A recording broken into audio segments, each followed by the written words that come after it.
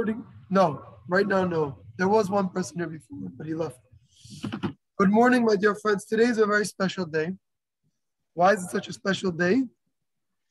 Because for three reasons. Reason number one, it's a special day is because today is Lag BaOmer. Lag BaOmer is the 33rd day of the Omer. Good morning, Malka. The 33rd day of the Omer.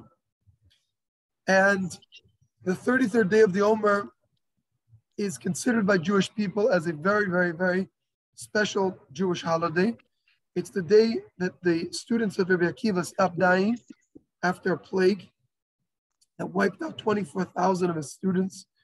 It's the day of Rabbi Shimon Bar Yochai's yahrzeit, his day of passing, and he asked before he died that his day of fasting should be a day of celebration.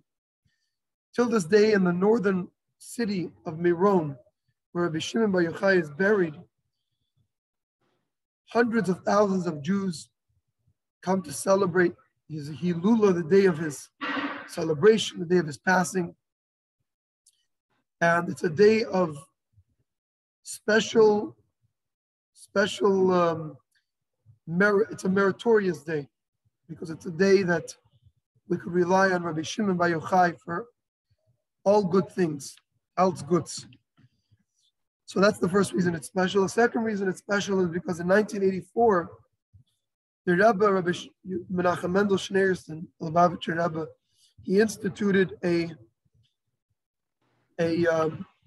cycle of study of Rambam, Maimonides. Every day we study a little bit of Maimonides. It's the only work that covers Kol HaTorah Kula, the entire Torah. And every day we study a little bit of it. And at the end of the year, we complete the entire Maimonides. We do this every single year. Today is the day that we completed, actually last night, we completed the entire study of the book of Maimonides. We made a celebration and a siyum. A day like today where the Rambam, Maimonides, and Rabbi Shimon Bar Yochai come together in one day won't happen for another 300 years, at least. So it's a very special day where the days of Rabbi Shimon Bar Yochai and Maimonides, the Rambam, are both prominent, special figures in Jewish history and in Jewish culture. It's a day of incredible spiritual power. It's also Thursday today, which is the day that we studied Tanya. And we completed the study of 3 chapters already. And today we're going to talk about the 4th chapter. But let me give you a little bit of background. My dear friends,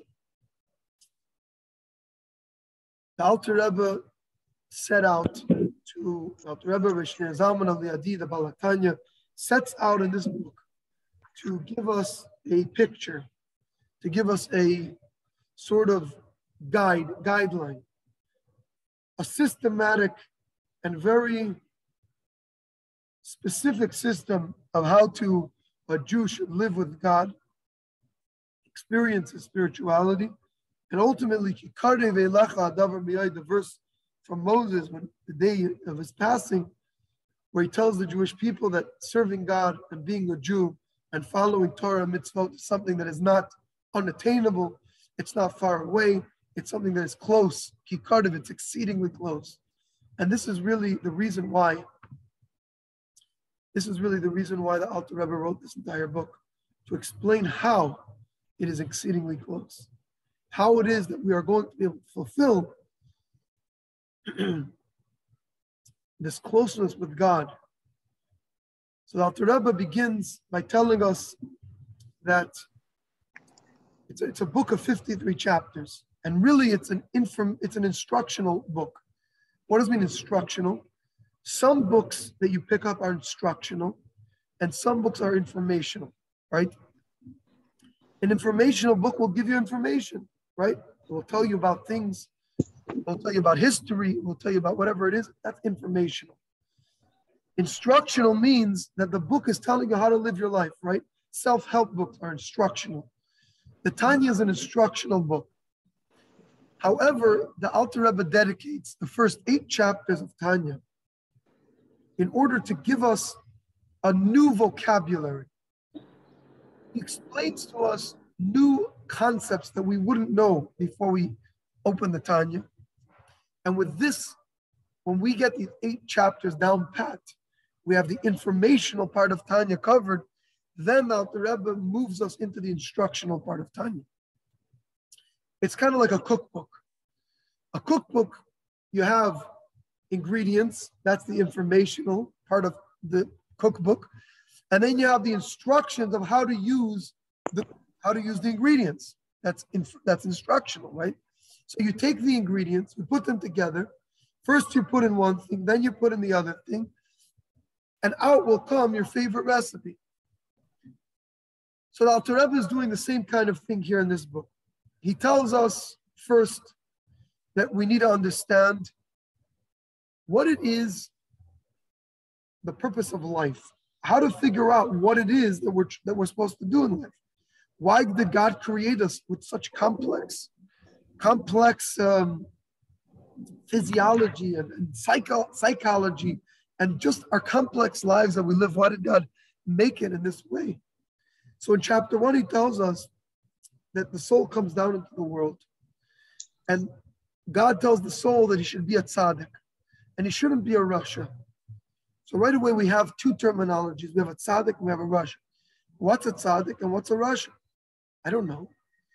And then the Alter Rebbe tells us that as you go through the Talmudic understanding, the Talmud, you find that there's another type of personality, and that's a Beinani. So we have 3 types of personalities. We have a tzaddik, a rasha, and a Beinani. What are they? So the Alter Rebbe in chapter 1 tries to figure it out. And basically, what he gets to at the end of the day is that a tzaddik is somebody who is completely in line with God's will. He's always doing what God wants. And a rasha is somebody who's never in line with God's will. He's never doing what God wants. That explains what a tzaddik and a rasha is. But a Beinani is something that's a little bit more complicated, a little more complex to understand. So the Alter Rebbe says, in order to understand what is a Beinani, we first need to understand something from Kabbalah. And that is that every single Jew, every single person has 2 souls. We're not made up of 1 soul. We're made up of 2 souls. And he goes on for the rest of chapter 1 to explain to us what is this 1 soul. The first soul. Why is it called the first soul? It's called the first soul because it's the soul that a person has first when he comes into this world. When a child is born, right away he gets the first soul. Only later does he acquire fully the second soul. So what is the first soul? The first soul is the natural soul. It's the soul that wants to survive. It's the survival mechanism. It's the soul that's worried about self-preservation. It's the soul that wants to do good in the world. And it also is the soul that from the negative character traits of the human being come from. It's the soul that encompasses the human experience. It's the human soul, or the negative, or some, the Alter Rebbe calls it later on, the animal soul. It's animalistic in nature. It just wants to survive. It wants to just do whatever it takes to stay in my body, to do whatever it needs, whatever I need to do to remain focused in the life that I'm living. And the negative character traits come from it, and the positive character traits come from it. It's good and bad. In other words, it's not a bad soul, it's just a survival soul. Then the Alter Rebbe tells us in chapter 2 that there is another soul. And this soul is not selfish at all, the opposite. It's selfless. This soul wants transcendence. It wants to connect to the oneness, to God. That's the only thing it wants to do, and it's uniquely Jewish. It's a uniquely Jewish soul. Every person has these 2 souls, the godly soul and the animal soul. Okay? So now that we understand that every person has 2 souls, so that takes care of a lot of our issues already at the get-go. Because we know now that when we have 2 feelings within us at the same time, one of them wants to indulge in the physical, materialistic experiences of life. And then there's another part of me that's telling me that I want to connect to God, that I want transcendence, that I don't want all of this materialism. And you start to think that there's something wrong with you. So the Alter Rebbe tells you right away that there's nothing wrong with you. Every person has 2 elements of his personality. And not only are they two inclinations, but they are two operating systems. Both of them have within them the full gamut of the experience of life. What is the whole gamut of the experience of life? So the Alter Rebbe continues in chapter 3. And the Alter Rebbe tells us in chapter 3, and he starts off with the godly soul, and he tells us that the godly soul is made up of 10 building blocks.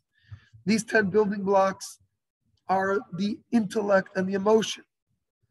And he went through, last week, we went through the whole thing.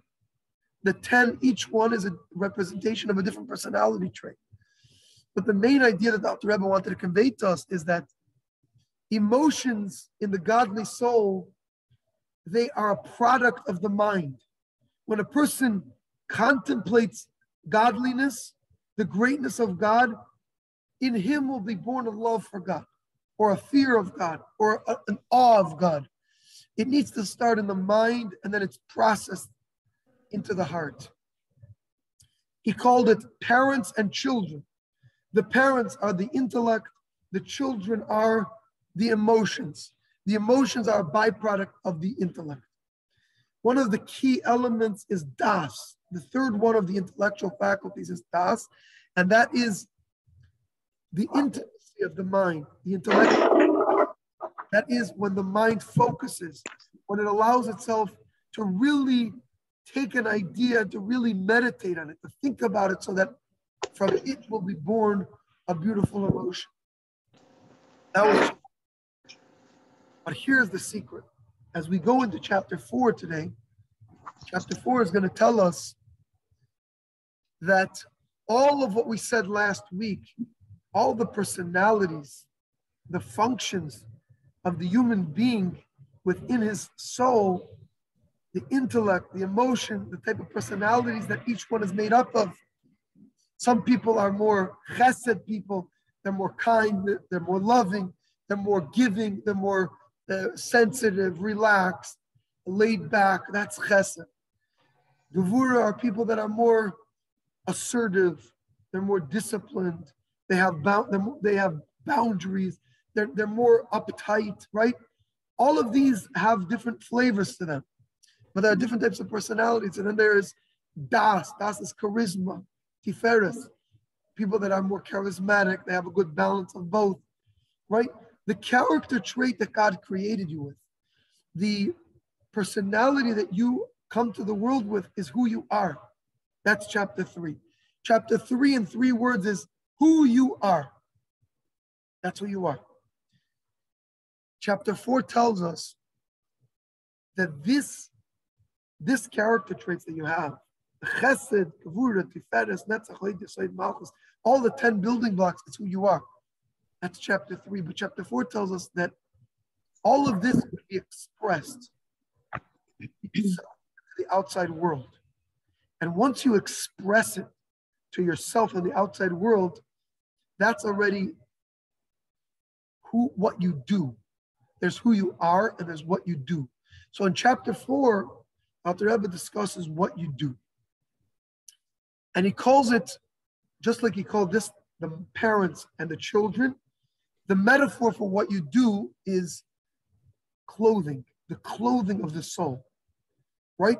Chapter 3 was about the soul, the makeup of the soul, the anatomy of the soul, the personality of the soul, who you are. Chapter 4 is what you do, how you express what you are to others and to yourself. And the way you do it is in 3 ways. There are 3 garments of the soul. There's thought, speech, and action. If you're sitting around people and you want to express yourself in thought, speech, and action, you can do it in any of those ways, right? Obviously, thought is not going to express yourself to other people. Thought is the way you express yourself to yourself. Sometimes there's a very deep level within you. Sometimes it's subconscious. And in order to get it out, in order to explain something that's happening within you to yourself, you use machshava, you use thought. In order to give it over to somebody else, you'll use either speech or action. This is all called clothing. Why is it called clothing?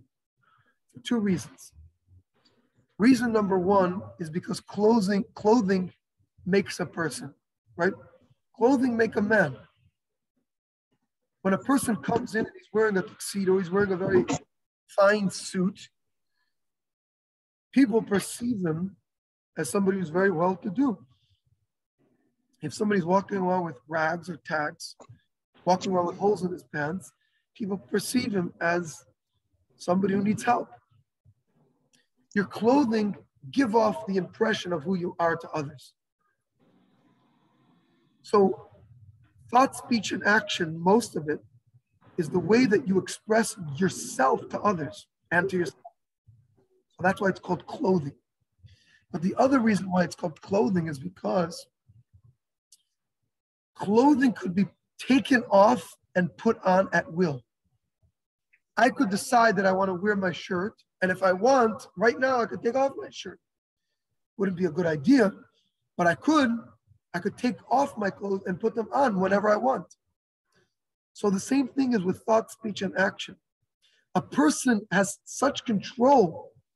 A person has perfect control, if he wants to, over what he thinks about, over what he speaks, what he says, and what he does.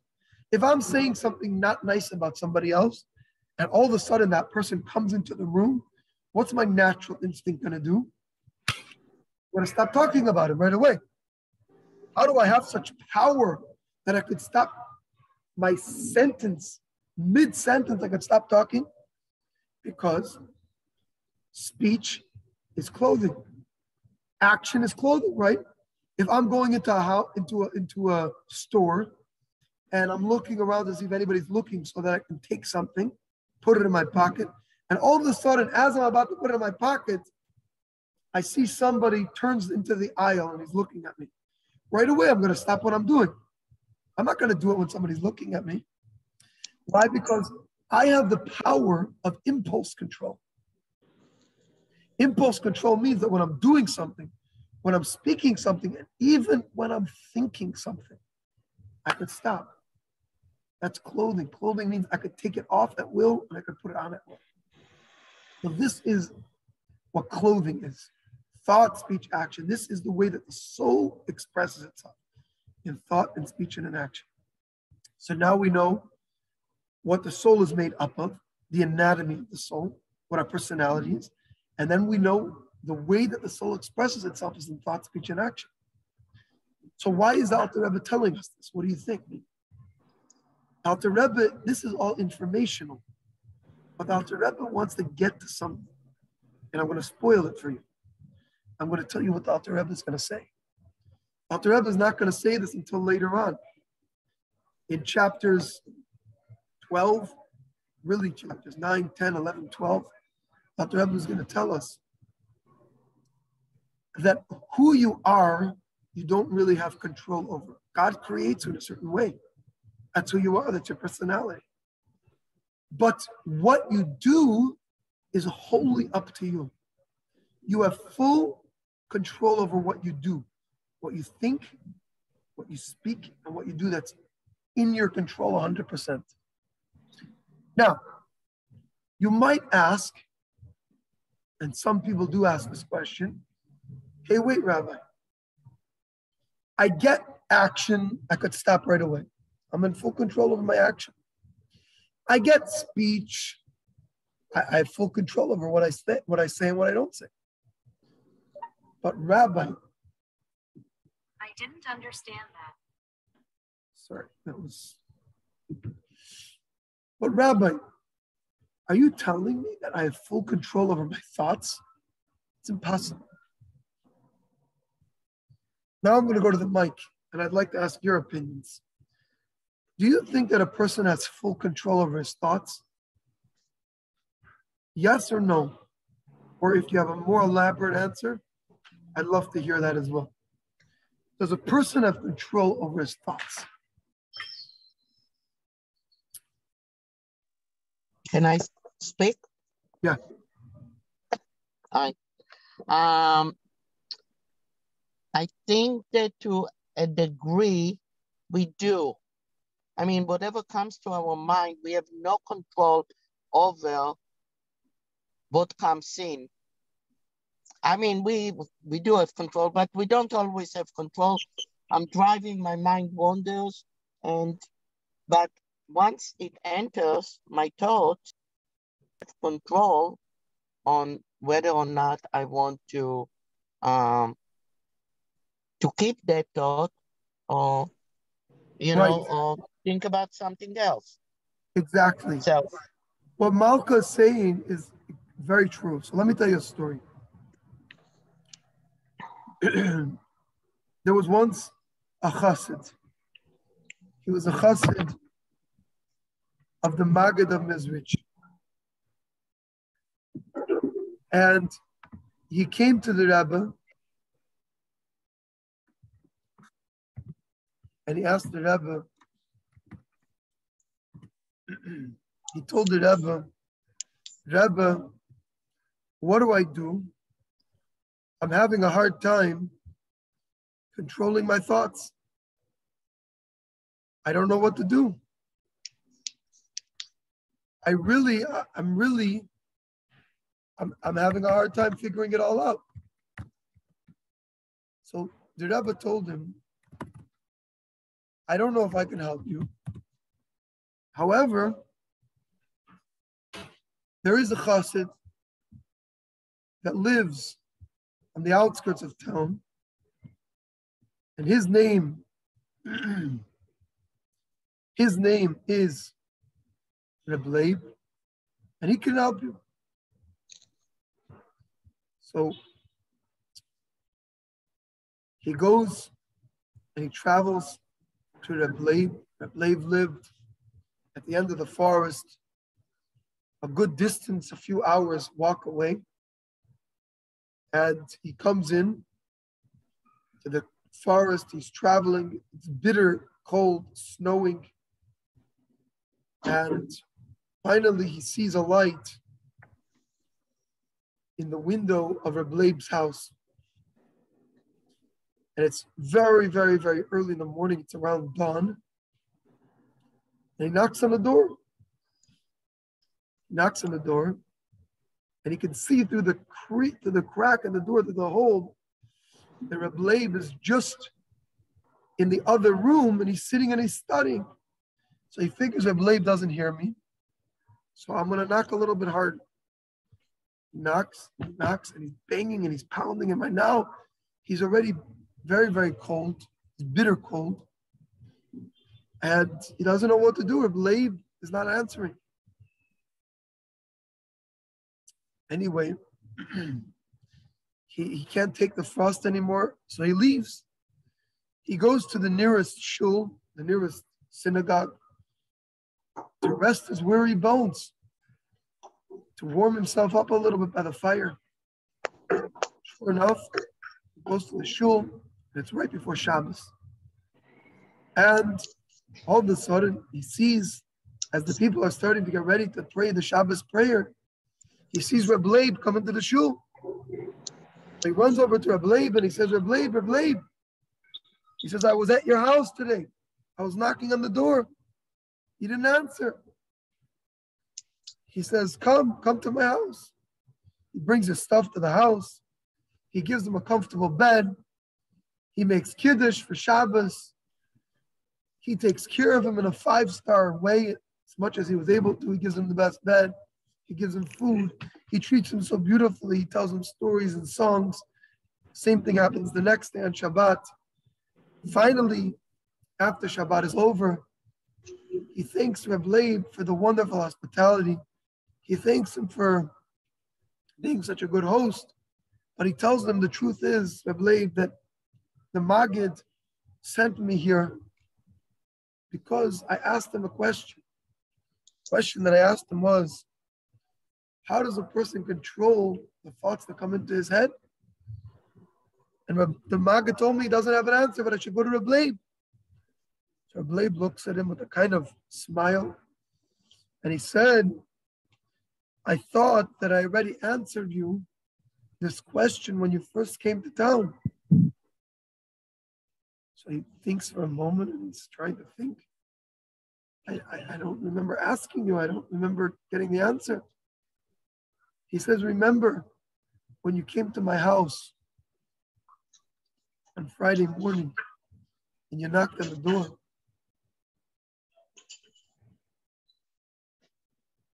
Remember, so he starts to think, yeah, of course, I was banging on the door, you didn't answer. He says, I was answering the question. Just because there's a knock at the door, it doesn't mean you have to answer the door. It doesn't mean you have to let the person in. Just because there's a knock at your door doesn't mean you have to invite the person in for a coffee and a tea, right? With thought, it's the same process. Throughout the day, we have hundreds, maybe thousands, maybe tens of thousands of thoughts that race through our mind constantly on a regular basis. They could be good thoughts, they could be bad thoughts. They could be thoughts that are encumbering us. They could be thoughts that are things that we want to think about, right? There's always thoughts that are going through our minds.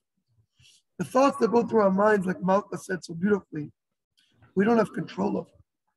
We don't have control over what goes into our mind, what goes into our head.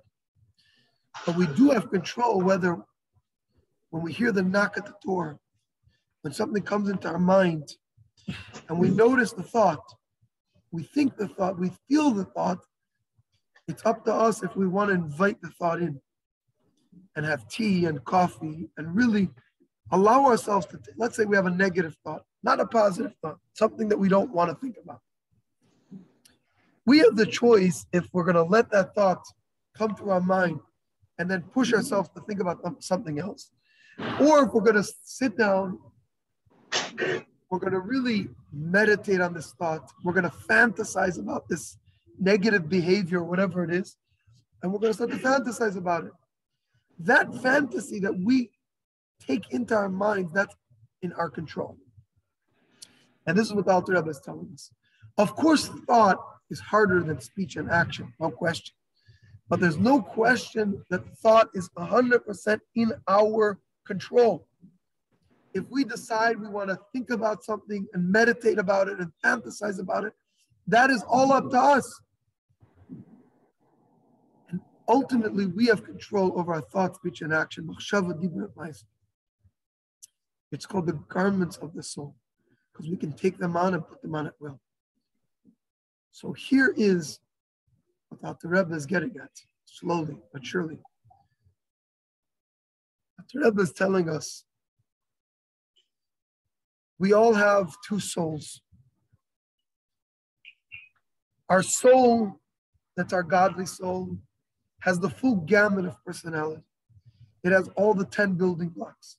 Not only does it have the 10 building blocks, it also has the 3 garments of the soul. The expressions, the way that the soul expresses itself, are also present in the godly soul. Not only that, the food for the soul, which we're going to talk about next week, in chapter 5, is also part of the soul's experience. Not only that, the animal soul also has the 10 building blocks and it has the 3 garments of the soul. So there are 2 complete processing systems within a human being. There's the godly soul, which processes things in a godly way. And there is the animal soul, which processes things in an animalistic way, in a selfish way, in a material, in a human way. Both of these souls are on display every moment of the day. And they are both fighting for control of the body. They're fighting for control of the human experience, the human being. The way that is going to express itself is controlled by one of the 2 operating systems at all times. Now, the Rebbe is going to tell us this. You can understand now what the difference between a Rasha, a Tzaddik, and a Beinoni is. Who I am is my insides. What I do is my outsides, right? It's the way I express myself to myself and to others. Who I am, I have no control over for the most part. What I do, I have full control over for the most part. A tzaddik is somebody who God created him with a perfect inside. his insides, that means what his impulses are, what his cravings are, the battle that's going on inside of him. In other words, you can take whatever you want. The battle that's going on inside of him, in other words, he doesn't have that battle. But his cravings, his desires, his proclivities to do things, his yearnings, his needs, all the things that are happening inside of me, for a tzaddik, those are all holy. His cravings are holy cravings. He's craving to be closer to God. His needs, his impulses are godly impulses. All of his insides are godly. They are holy. They're one with God. And naturally, because his insides are holy, his outsides, the way he expresses himself, his thought is going to be holy thoughts. His speech is going to be holy speech. His actions are going to be holy actions. A tzaddik is complete in his holiness on the inside and on the outside. We don't have very many examples of a tzaddik in our generation.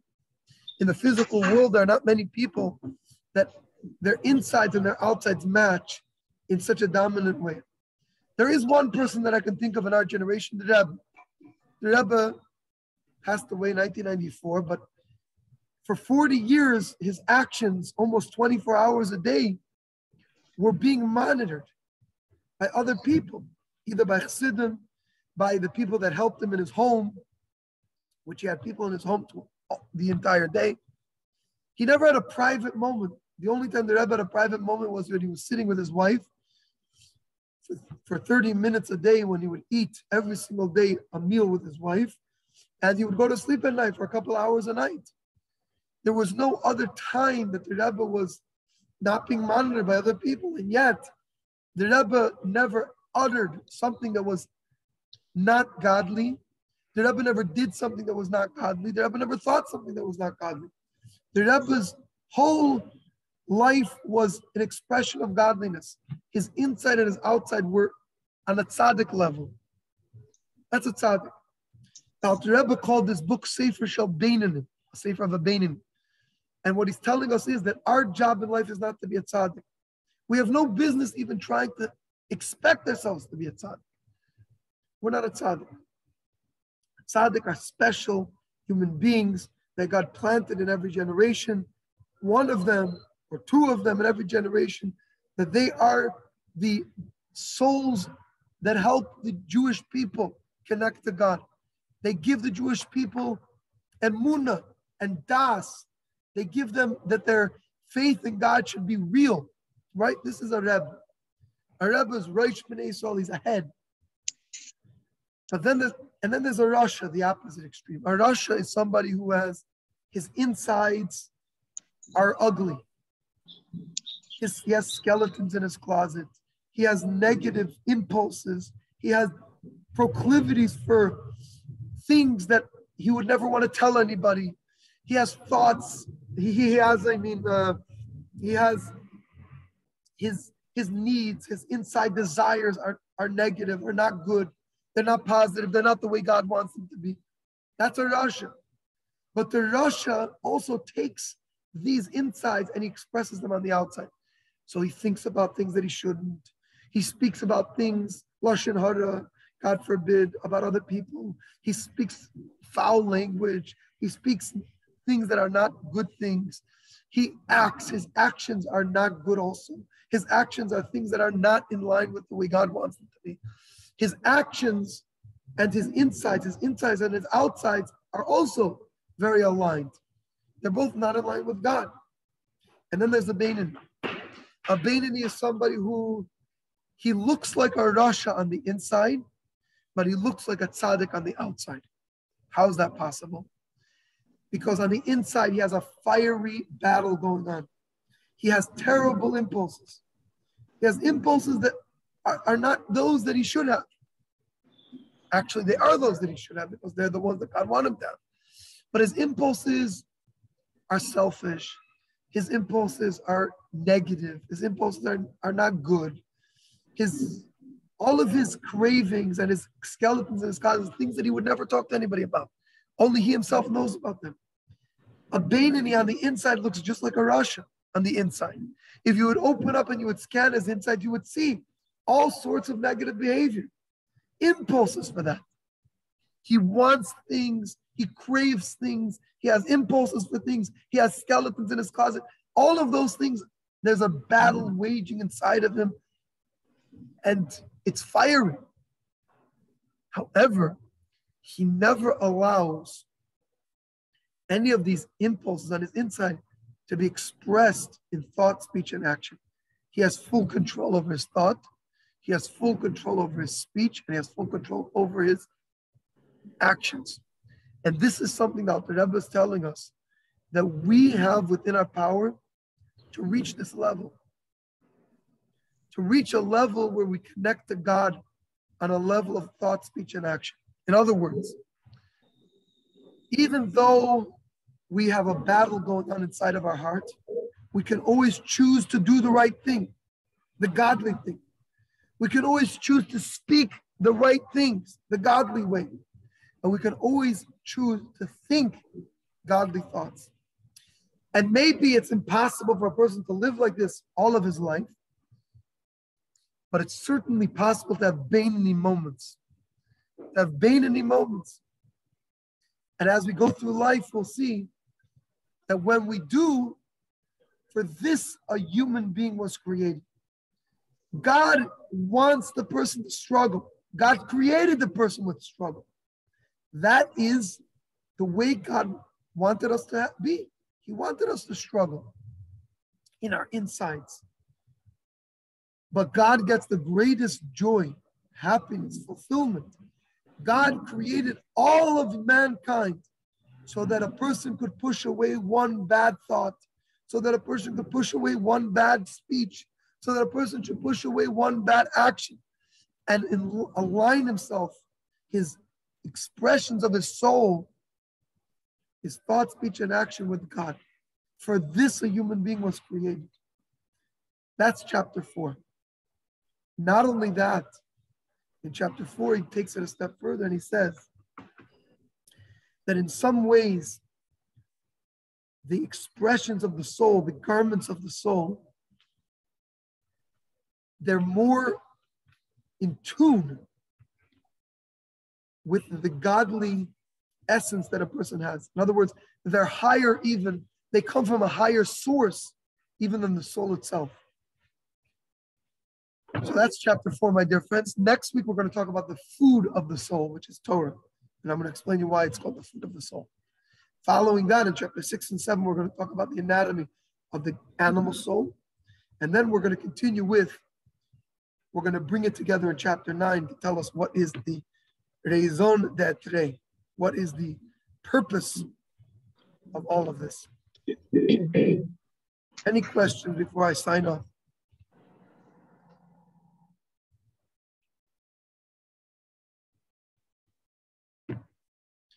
My dear friends, have a very good day. Remember that today is Lag BaOmer. It's a special day to ask for all sorts of blessings. All blessings. It's a very, very special and very powerful spiritual day. Have a great day. God bless you. We'll be in touch. Bye-bye.